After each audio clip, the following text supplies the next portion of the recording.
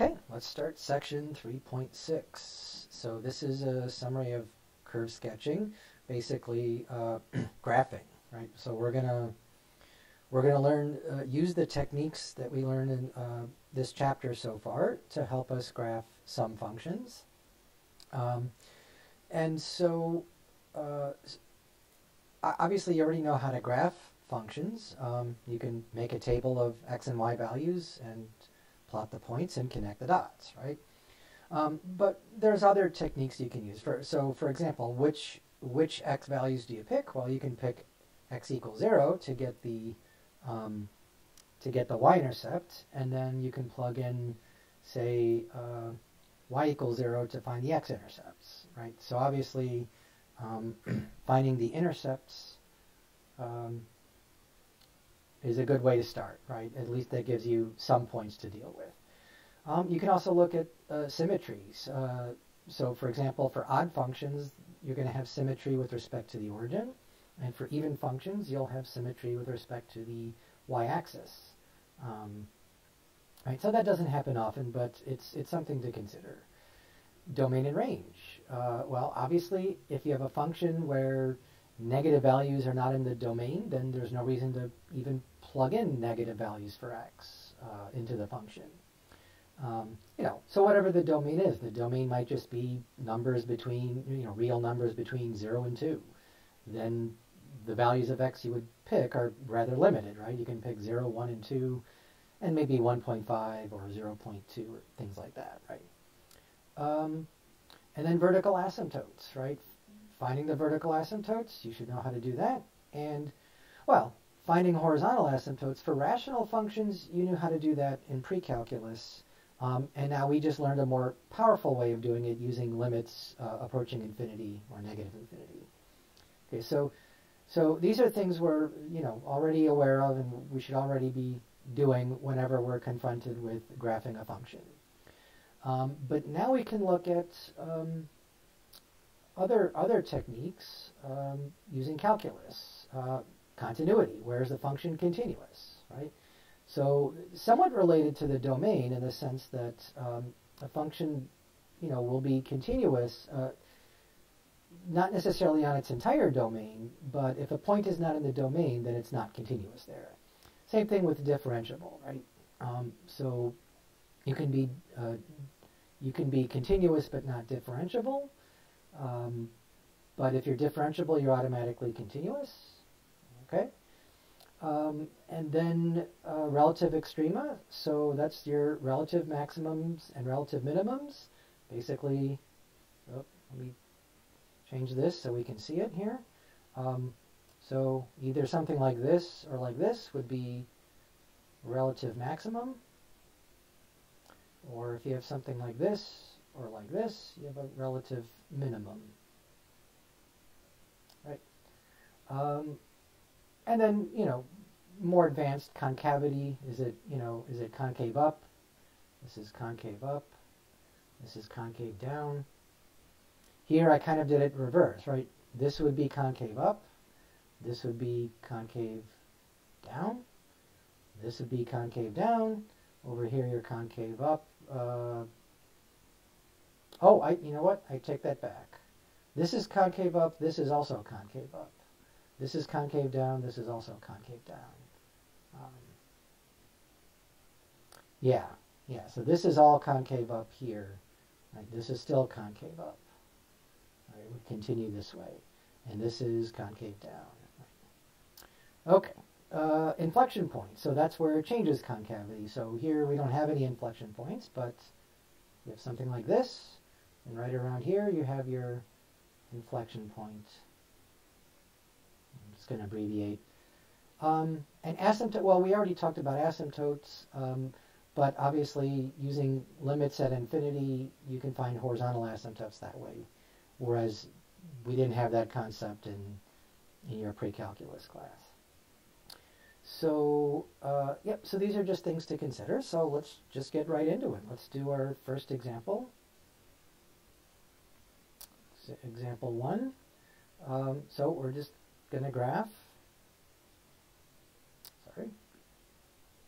function f of x equals let's start with x to the 4 minus 4x to the 3 plus 16x minus 4.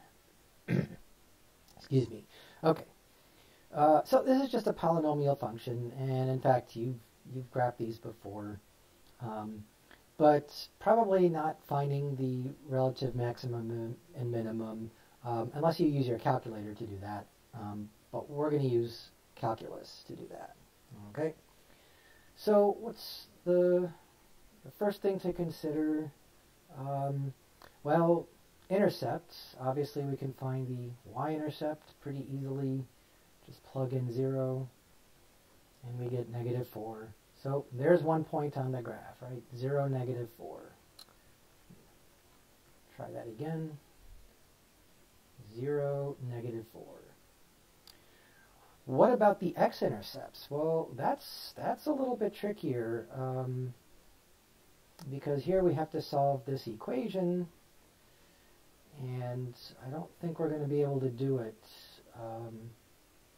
very easily. So why don't we hold off on that? Or, well, you could always just use your calculator to find the x and y intercepts. But of course, the best way to do that is to graph it, and we don't want to do it. We want to graph this by hand, not using our calculators. Of course, once we graph it, you can use your calculator to check. Symmetry, I don't think so. You can check that this is not an even function, this is not an odd function. So there's no symmetry here. I mean, there might be symmetry, for example, about, say, an inflection point, but let's not get into that.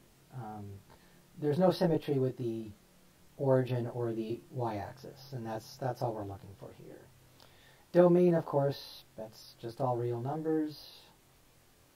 Range, that's a little trickier to find. In fact, let's hold off on the range. In fact, the easiest way to find the range is to actually look at the graph. So to find the domain, you should know how to do that. To find the range, yep, you get that after you do the graph.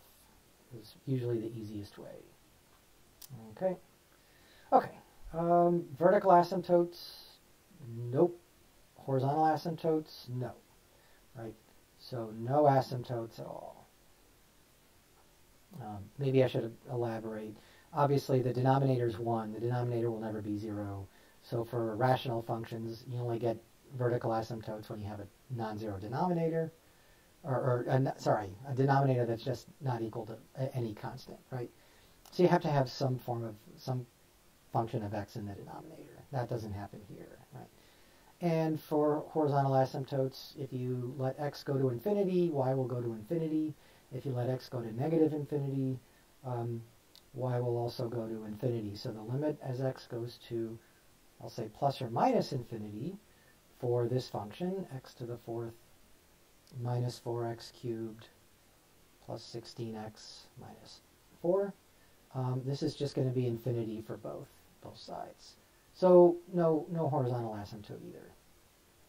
All right. Continuity, so this is going to be continuous everywhere on its domain. It's also differentiable everywhere on its domain.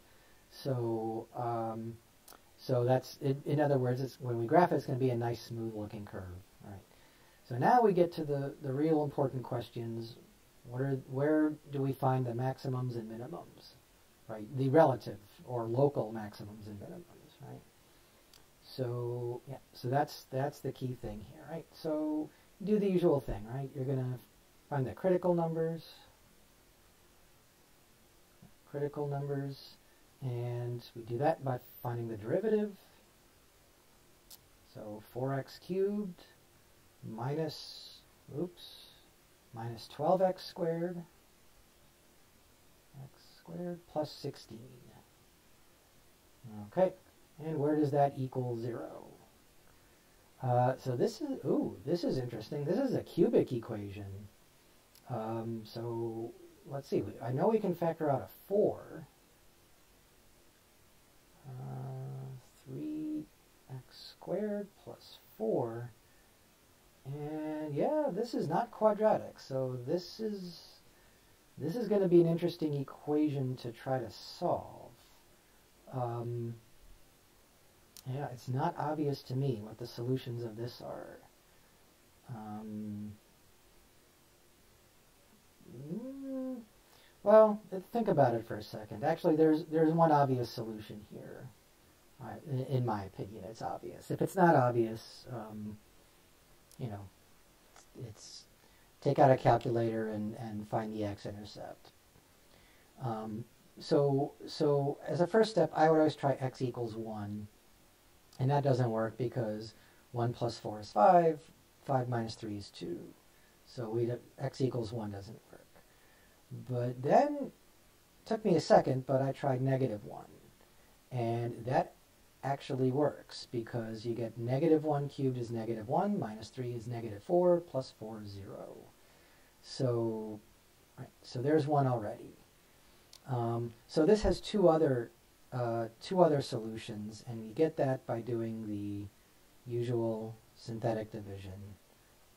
So just to remind you, here's the setup. Remember, this is x cubed minus 3x squared plus 0x. That's why we need a 0 here, and then the 4. So 1 plus 0 is 1. 1 plus negative 1, 1 times negative 1 is negative 1. Negative 3 minus 1 is negative 4.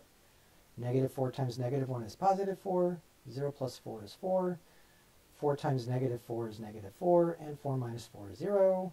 So this then factors in the following way. So you're just going to get 4 times x plus 1. Right? So that's when you add 1 to both sides, you get x plus 1 equals 0. And then these are the coefficients of the other factors. So you're going to get 1x squared minus 4x plus 4. And, well, that's nice because I recognize this as a perfect square. So this is just x plus 1 times x minus 2 squared. Right? So, again, 4 is just the leading coefficient. That's not a 0. You get zeros of negative 1 and positive 2. Right? So, remember, these are critical numbers, right? So these are the only two critical numbers. Right? And what do we do with critical numbers? Well, we want to determine whether they're maximums or minimums, or neither, right? And so we can use the first derivative test or the second derivative test. Either way works. I'm just going to quickly use the first derivative test because we already took the first derivative, and in fact I'm going to use this version of the first derivative. It's very easy to plug in numbers in here. So if you plug in, well, let's plug in 0 first. If you plug in 0, you just get 4 times 1 times 4, which is 16, which is positive. If you plug in, let's say, 3, you'll get a positive times a positive times a positive, so that's also positive. And if you plug in negative 2, you're going to get a positive times a positive, which is negative. All right, so that's the sign chart. In other words, the function, the original function, this, is going to be decreasing between negative infinity and negative 1, increasing from negative 1 to infinity. Well, maybe we should note that, right? So f is going to be decreasing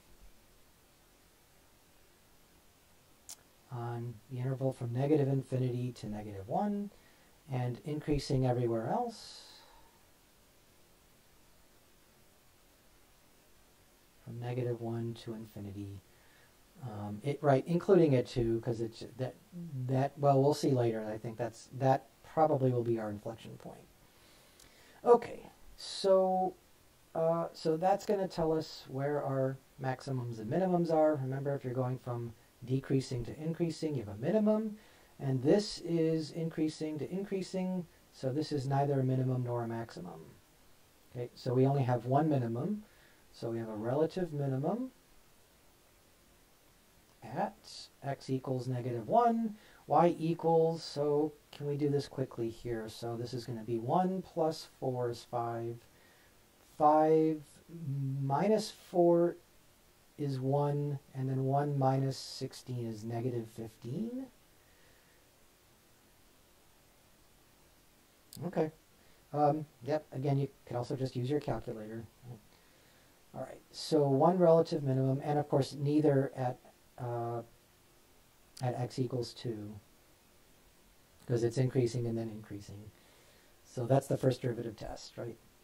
And again, the second derivative test will probably tell you the same thing, but why bother? Actually, I take that back, right? If we want to know concavity here, we're going to need the second derivative anyway. So why don't we take the second derivative, and let's see what we get here. So I'm going to use this version here, just using the usual rules here. We get 12x squared minus 24x plus 0. 16 is a constant. So this is the second derivative. And in fact, you can factor out the 12x, leaving you with just x minus 2.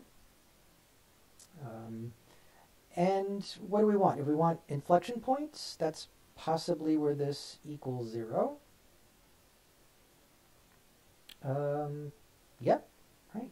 So we get possible, again, I say possible, inflection points at x equals 0, and then again at x equals 2. Okay. And how do we know if they are inflection points? Well, we do the same thing that we did with the first derivative, we're going to do with the second derivative. So here we have 0 and 2 as our dividing points. So we know that's where the second derivative is 0. I should have mentioned that here. First derivative was 0. And, well, if you plug in a negative number, you get a negative times a negative, which is positive. If you plug in 1, you get 12 times negative 1, you get negative 12. And if you plug in 3, you get a positive times a positive, which is positive. Right? I know I did that fast, but just, you know, you can plug in each of these numbers or into the second derivative, or just use the signs. Oops, 1 second. Okay, so what do we know from this? We know that the function is, right, f is going to be concave up from negative infinity to 0, and then from 2 to infinity, and then it'll be concave down between 0 and 2. So yes, both 0 and 2 are inflection points. So I'm going to have to scroll down a little bit here, scroll down a lot, and so we have x equals 0, was it 4? Negative 4. Yep, so that was also the y-intercept, but it also turns out to be an inflection point. And also when x is 2, y is going to be, oh, can I do this in my head? Let's see, so 2 to the 4th is 16, minus 2 to the 5th, which is 32, so that's negative 16, and then 16 times 2 is positive 32, so now we're back to positive 16 minus 4 is 12. So we have an inflection point at, oops, sorry, 212. This pen is not working, right? 12. Okay.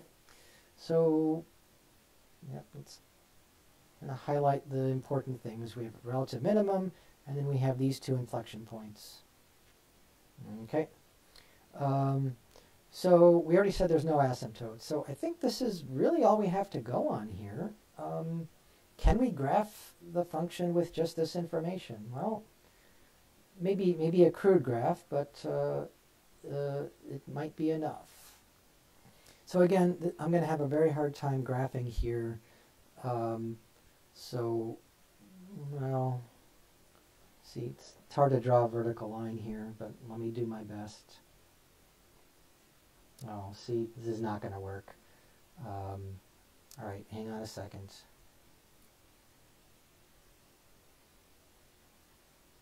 Okay, so yeah, I managed to get this little grid here. That might help me graph this a little better. So hang on a second. Okay, so this should, yeah, it's always good to have graph paper. So we have the relative minimum at -1, -15. Now, obviously, -15 is off the scale here. So maybe I shouldn't have used these y values here. So I'll tell you what, instead of this being 1, yeah, let's just, I think we can do this. Let's just make it 2, right? And this will be 4, this will be 6, and so on. So I'm just going to change the y scale a little bit here. So that makes -15 way down here. So this would be 7.5, right? So this would be -15 right there. 0, -4 would be right here. 212 would be right here. All right. So what do we know about this point? It's a relative minimum. So we know the graph, at least vaguely, looks like this. And then let me try that again, because we know we're going to have to go through 4. So this is going to be pretty steep here. All right, what happens at 212? Well, it's an inflection point. It's not a minimum, it's not a maximum, right? So it's going to look like that. And then let me try connecting these. Well, again, it's very steep. This pen, not used to it, so all right, that's as good as it's going to get. All right, very sloppy, but you get the idea. Now, I'm hesitating here because this obviously keeps going up, but I don't know exactly where you have an x-intercept here. So I guess we could do a couple things here. If we want to set the original equation equal to 0 here,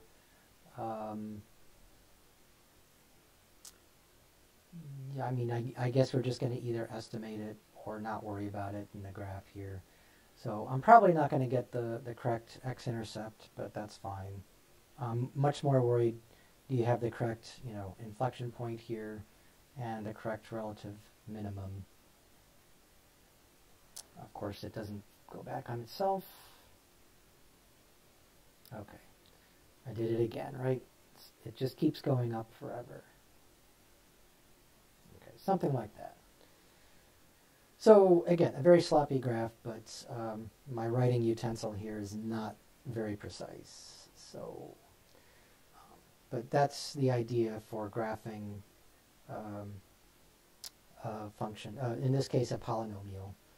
So in fact, it might look better if I just do it over here, right? So basically, oops, the graph would look something like this.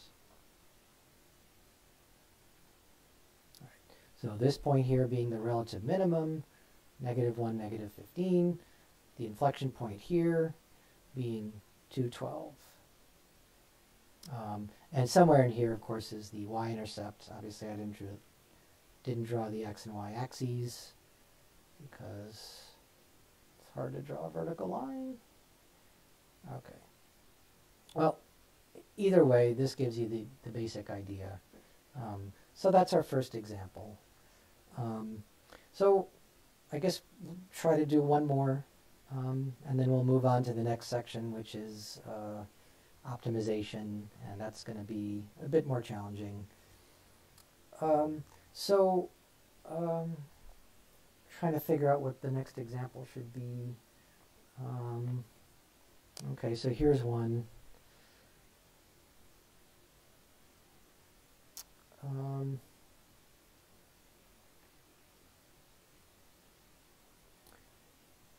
Okay, so this will be, I'll call it g of x. This will be x squared plus 4x plus 13 all over x plus 2. Okay, so not a polynomial, this is a rational function, right? And so this, that's a 4.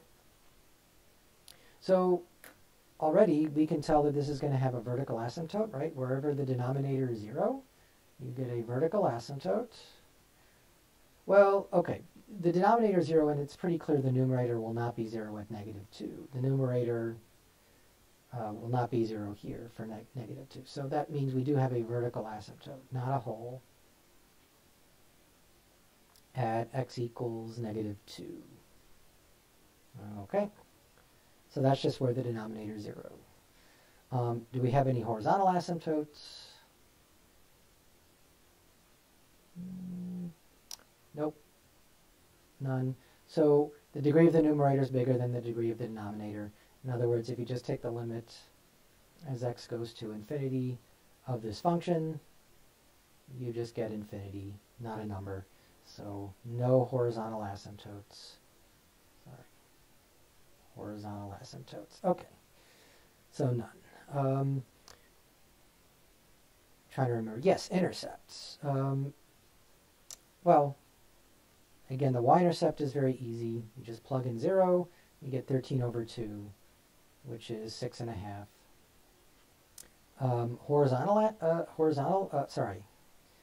X-intercepts. So I can look at this and basically tell you that there aren't going to be any x-intercepts. So how do I know that? I'm looking at, when you set the numerator equal to 0, you get no real solutions. Because you're going to get the square root of b squared minus 4ac. So that's going to be 16 minus 52, which is going to be negative. So no real solutions means no x-intercepts. So that's interesting, right? All right. What's next? Domain and range. So the domain, of course, is all real numbers except -2. Oh, we never did the range for this function. So let me very quickly go back to the first example here. How can we find the range? Well, we have the minimum value of -15, and then it just goes up from there. So the range is just all real numbers greater than or equal to -15. So that, again, I didn't ask for that specifically, but remember, domain and range, after you get the graph, it's pretty clear to figure out the range, the y values from there. Okay, back to this problem here. No x-intercepts, and again, we're not going to worry about the range yet. That comes later. So now we use calculus, and we find, again, the maximums and minimums. And to do that, we need the critical numbers, and so to do that, we need the derivative, first derivative in this case. So we can use the usual quotient rule, low d high minus high d low. Derivative of the numerator is 2x plus 4, minus numerator times the derivative of the denominator. The derivative of the denominator is just 1 times the numerator, and then all over the denominator squared. So can we clean this up a little bit? I guess, yeah, let's multiply this out. This is actually just 2 times x plus 2 squared, but I don't think that's going to help here. So so we get 2x squared plus 4x is 8x, and then plus 8, and then minus x squared minus 4x minus 13. Oops, sorry, that's a 2. And then this should simplify to x squared plus 4x, and then 8 minus 13 is -5.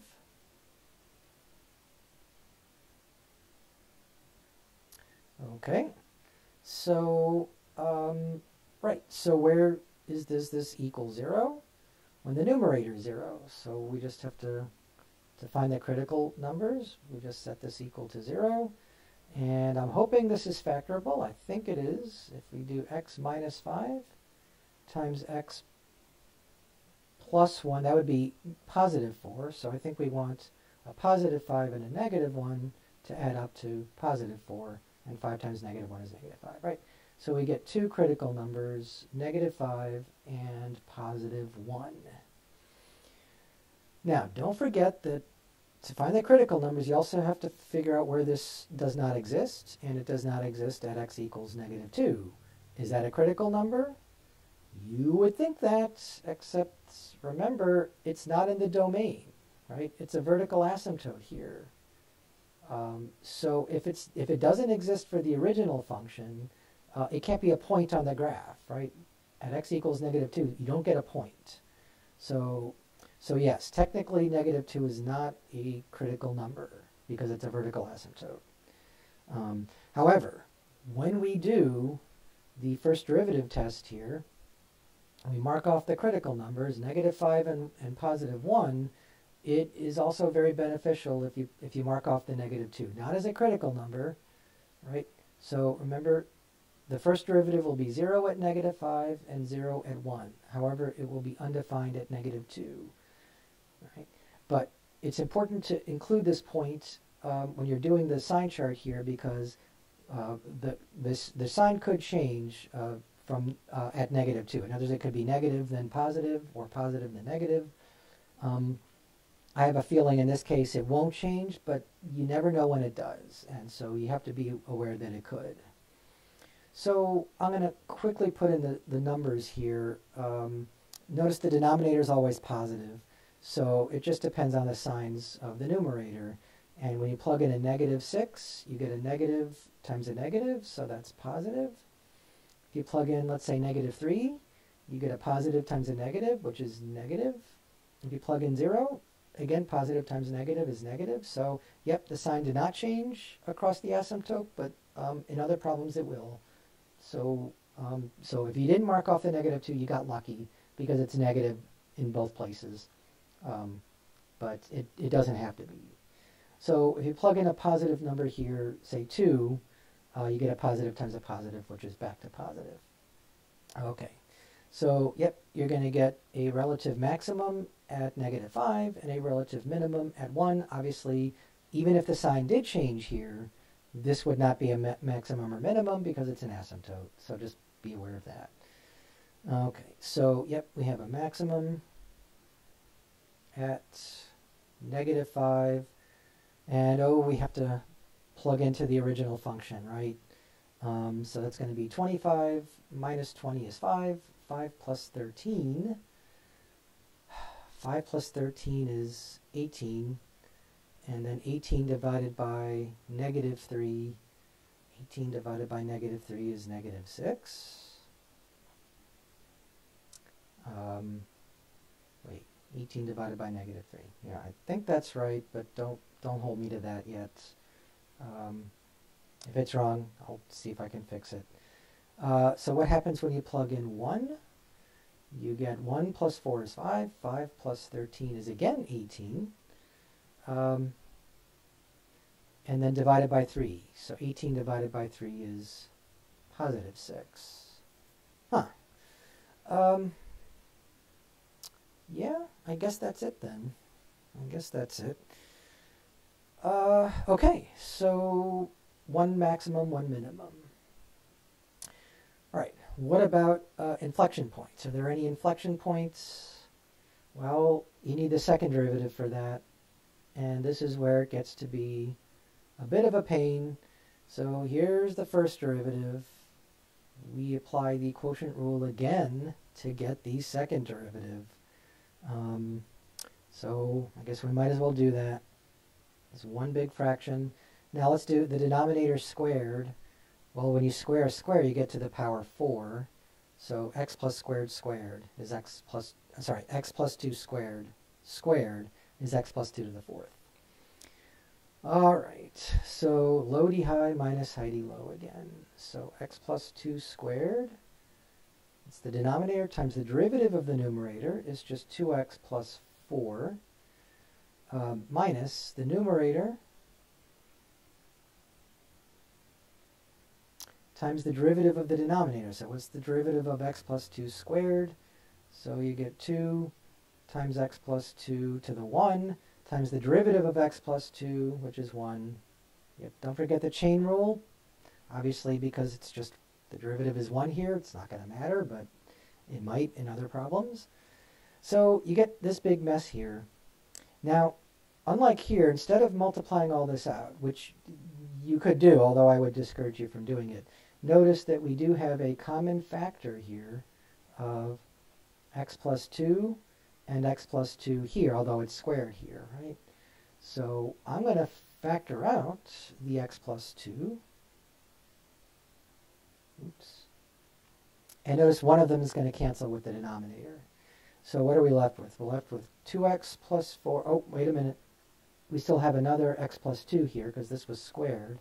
So you're going to get x plus 2 times 2x minus 4. Sorry, 2x plus 4. That's a plus, yeah. And then minus, so if you factor out the x plus 2 here, you just get 2 times x squared. You get 2 times negative 4x, which is negative 8x. And you get 2 times positive 5, which is positive 10. All over the denominator squared. Oh, I'm sorry, all over x plus 2 to the 4th. We did that already. X plus 2 to the 4th. Okay, so everyone okay so far? Great. So now I think we need to simplify what's in the brackets here. So let's do that way down here. So, oh, notice that one of these x plus 2's cancels. So this 4 now becomes a 3. So the denominator will just be x plus 2 to the 3rd.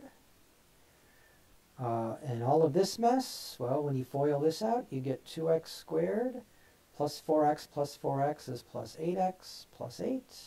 Feels like we did that already. And then when you subtract, you get 2x squared minus 2x squared. So that adds up to 0. You get 8x minus 8x. Wow, I didn't expect that, but that adds up to 0. And you just get 8 plus 10, which is 18. Huh. So that simplified quite a bit. So much so that I'm doubting myself whether I did all the arithmetic right here, but 4x plus 4x is 8x, and then 2 times 4 is 8. Yeah, it looks right. Looks correct. Okay, so this is the second derivative.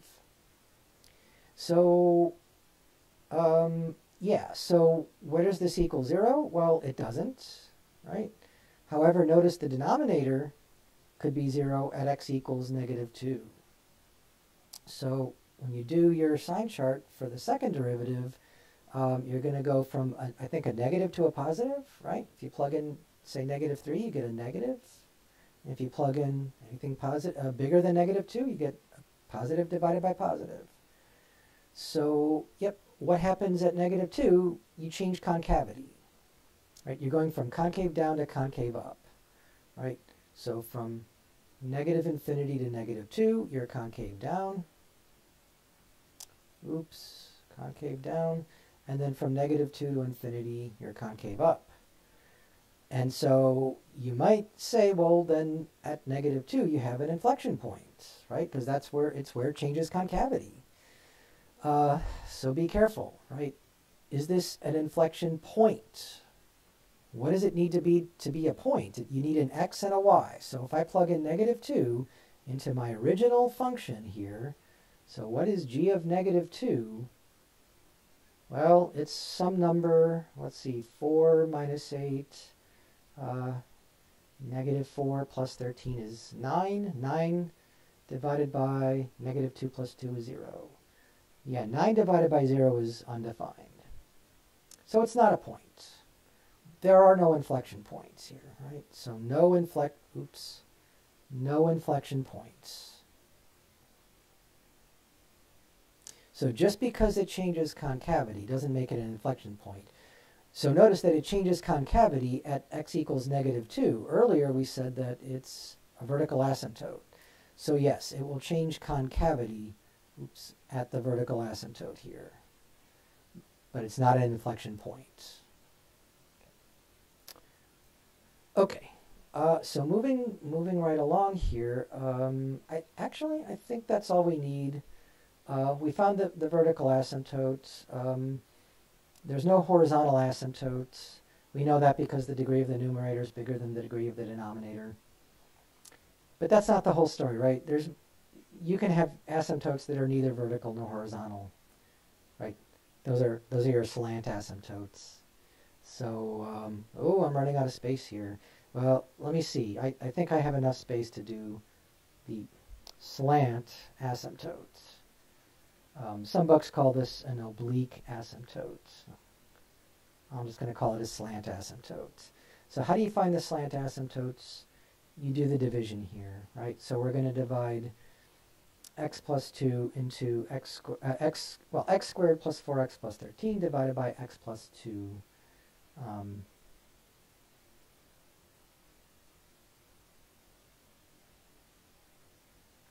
Again, forgive the sloppiness here. And the easiest way to do that is just use synthetic division.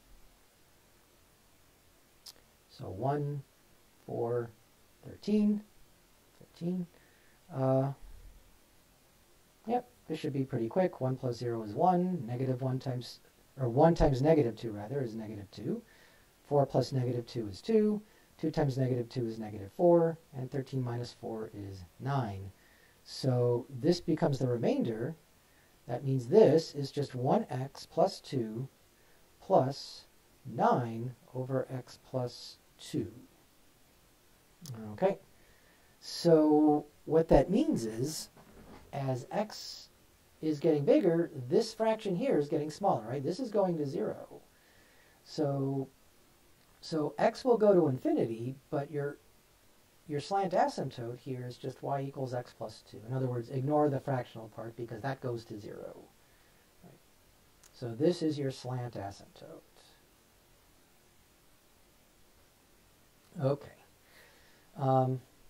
So I think we have all the information we need here to be able to get a somewhat decent looking graph, I hope.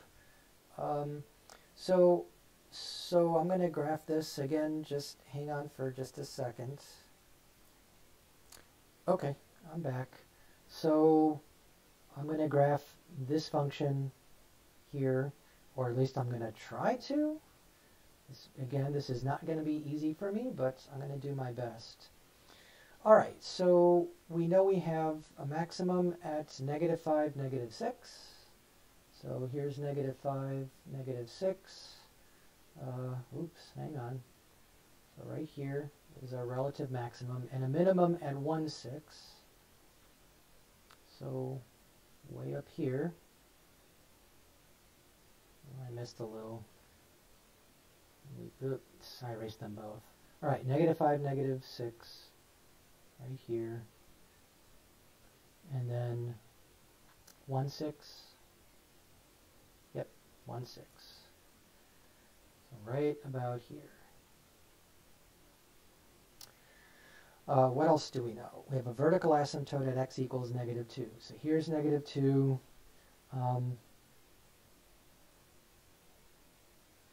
So this is our vertical asymptotes. Again, forgive the sloppiness. All right, close enough. And so this is going to be pretty tough to do here. So remember, this is a minimum. So it's going to look something like this. Okay, and then same thing here. All right, this is a maximum, so it's going to look something like this. All right. Yeah, again, I should have changed my scale because the important piece of the graph here is below this. So this is just going to keep going down here, and this is going to keep going just like up here. And in particular, if you scroll down all the way down here, we found the slant asymptote is y equals x plus 2. So y equals x plus 2 looks like this. Draw a dotted line, dashed line like that.